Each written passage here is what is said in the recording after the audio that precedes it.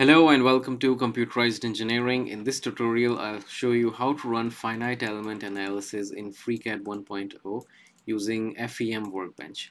We will start with a very simple example, a round cantilever beam with an end load. And I have prepared a presentation in which I already calculated its deflection. And we will do FEA to see how close we can get to this value. We will also do a mesh independent study to check how deflection and error change as we refine the mesh by increasing the number of nodes. So without any further ado, let's get started. Once you open FreeCAD, you will see this start page. Just go to empty file and make sure you are in part design workbench. You can also make the beam in part, but for this tutorial I will choose part design. Now click over here, create body, create sketch, and let's choose this plane. And in order to create a circle, click here, create circle by center, and let's create a circle. Now let's look at the dimensions. So we have to create a cylinder which has a radius of 15 millimeter and a length of 150 millimeter. So a radius of 15 millimeter or a diameter of 30 millimeter. Our sketch is fully constrained. Let's close this, and in model, while the sketch is selected, choose pad. And in length, let's enter 150 millimeter. Now you can see we have created the cylinder. Now in order to use the FEM workbench, just open this and choose FEM. To start with the analysis in FEM Workbench, the best thing to do is keep this workflow in your mind. So I got this figure from this website, and you can find this link in the description or by clicking the screen over here. This website contains a lot of useful information about the FEM Workbench along with some tutorials which you can find over here. So feel free to explore this website. So we already created the parts in part design. We have the solid, and now we are in the FEM workbench. Now the first thing we have to do is set up the analysis. So we will choose the material, set the constraints, set the loads, then we will mesh it, then we will assign the solver, solve it, and then we will finally do the post-processing. So let's see how to do that. The first step is to set up the analysis container, and in order to do that, just go to model and click over here, analysis container, or you can click over here. So once you click on this analysis container, you will see analysis appear over here, and if you open, you can see this already has a solver. Now if for some reason this is not visible or you want to change the solver, you can go here and choose the solver that you desire. The next thing what we have to do is assign the material. In order to assign the material, you can either click here, material for solid, or go to model, materials, and click here, material for solid. Now in this window, you can either enter your own properties if you check this box, or you can choose a material from the material library. We have to choose a material which has a Young's modulus of 210 gigapascal, which is typically a steel. So if you scroll down, you will see steels over here. And if you scroll down here, you can see its mechanical properties where the Young's modulus is 210 gigapascal. You can also view the properties in Launch Editor. If you click over here and choose any material, let's choose this one, go to the physical tab, you can see the properties here as well. So cancel, and while this material is selected, let's click OK. So now we have assigned the material. The next thing what we have to do is assign the constraint and the load. In order to assign the constraint, you can either click here, fixed boundary condition, or go to model, mechanical boundary conditions and loads, and here you can see the same option. So we have to constrain all the nodes on this face, so click add and choose this face. Okay. Now the next thing what we have to do is assign load at the end of this face. So you can either choose this option, force load, or go to model, mechanical boundary conditions and loads and choose this option. So let's choose this face. Click add and choose this face. Now we have to change its direction. First you have to deselect and go to model, view the origin. Click anywhere over here to deselect. Zoom in and return to tasks. Click on this axis and then click here, direction. Now you can see the direction is set to Z-axis. Just go to model, hide the origin again, return to tasks, and now you can reverse the direction. So make sure this is checked, and now let's enter the force, which is 20 kilonewton. So here just put 20 kilonewton and OK. Now the next thing what we have to do is mesh.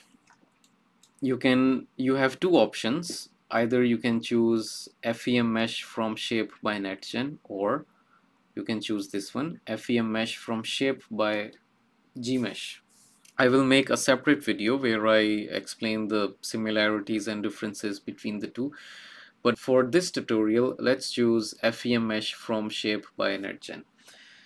But here you can see you are unable to select any of this. These are grayed out, and in order to select this, first you have to select the body that you have to mesh. So click over here, pad, and now you can see these have been activated. So now click over here and let's start with the coarse mesh. So let's enter maximum size of 10. And let's leave this 0, and let's start with first order element to keep the node count low. Apply, and you can see the node count is 308 right now. So click OK. Now the mesh is completed and we can finally run the simulation. In order to run the simulation, double click over here, Solver CCX Tools, and in mechanical analysis make sure static is selected because we're doing a static analysis, and click here write input file. Now this gives us an error on constraint force pad phase 3, and the reason for the error is the mesh is very coarse. If I reduce the mesh, let's say to 6 millimeter with second order, apply, OK, and if I run this again, now you can see we do not have any error. But for the sake of this simulation, let's keep this at 10 and first order, and let's see what happens. So write the input file, run the calculation. So in 0.3 seconds the simulation was completed, and in order to view the result, first let's hide this, and now in order to view the result, double click over here, CCX results. Here you can view different types of results. You can view the displacements and also the stresses. So we are interested in the maximum displacement magnitude, which is right now 2.01 millimeter. You can also view the displacement in action. If you slide this is of course exaggerated, and you can see the factor over here. Now let's record this value 2.01 millimeter for the mesh independent study. I have prepared a code over here which will help me to make the plot. So 2.01, and the number of nodes can be viewed from the mesh that we created. So double click over here, and the node count is 308. This was a very bad mesh. Let's try to run another simulation where we now refine the mesh. But first we have to delete the previous results. So in order to do that, click over here, purge results. This will delete the previous calculation. Now let's view the mesh and double click over here. Let's decrease this to, let's say, 8 millimeter, or maybe even more, let's say 6 millimeter. Click OK, and let's run simulation again. So write the input file, run the calculation. Now in order to view the result, click here, and now the displacement magnitude is 2.26. So let's put 2.26 here, and in the node count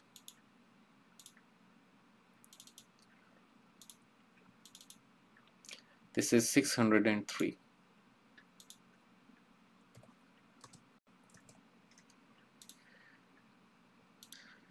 Now let's further refine this. Click over here to view the mesh, double click again to edit this, and this time let's choose second order to increase the node counts. Basically, the difference between first order and second order mesh is in how the elements are shaped and how they capture the curves. For example, in first order mesh, the edges of the elements are straight. This means the mesh follows the shape of the object in a very rough and coarse way, which we saw for the first mesh that we created, and this makes it less accurate for curved surfaces. Whereas for the second order mesh, the edges of the elements can curve because they have an extra point. You can think of it as a midpoint. This allows the mesh to better capture the curved surfaces, which makes it more accurate. However, it is computationally more expensive. And you can see the difference over here. Right now, for the first order, the node count is 603. And if I click on second order and hit apply, you can see how the node count drastically increased from 600 to about 3500. So let's note this value and put this over here. Okay, and let's run a simulation on this mesh. Now once you write the input file, you can see there is no error, and run the calculation, close, and let's have a look at the deflection now. Now the deflection is 2.73 millimeters, so let's note this as well, 2.73. Now let's further refine the mesh, purge the results, and now let's try this for 4 millimeter. Apply, and now you can see the node count is almost 13,000, and if I view the mesh, it looks like this. So double click over here, write the input file, run the calculation. You can see it's taking more time now. This time it took 6.9 seconds. Close, and let's have a look at the results now. Now the displacement is 2.74 millimeter. So let's note this as well, 2.74, and the number of nodes were almost 13,000. So let's put this value over here. So let's have a look at the plot. So here we can see the deflection in blue line over here. This green line represents the theoretical deflection, and this red is the error percentage. Here we can see that we increased the number of nodes from around 3,500 to nearly 13,000, and the deflection change was only 0.01 millimeter. And I will conclude my simulation over here because this shows that further increasing the mesh density won't yield significant results. However, further mesh refinement may improve the accuracy. So let's close this and return to FreeCAD. So that brings us to the end of this tutorial. This was a very basic introduction and walkthrough of FEA using the FEM Workbench in FreeCAD, and I was really fascinated by the fact that you can do all this for absolutely free. And if you like my content, you can offer your support by donating a small amount to the channel. You can click on this link. This link is also available in description and on my channel. This link will redirect you to this page over here. So thank you for watching this video. Take care and see you next time.